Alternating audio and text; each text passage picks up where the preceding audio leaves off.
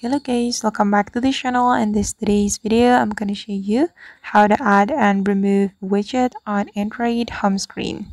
Okay, here I have opened my Android phone, and first of all, we can tap and hold on any empty area of the home screen, and the screen will look like this.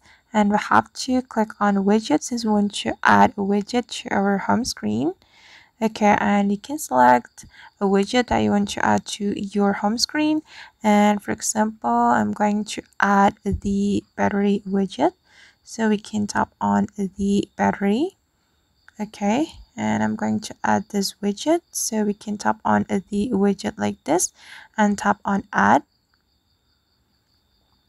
Okay, and now the battery widget has been added to my home screen. And if you want to remove this widget from your home screen, you just need to long press on the widget like this.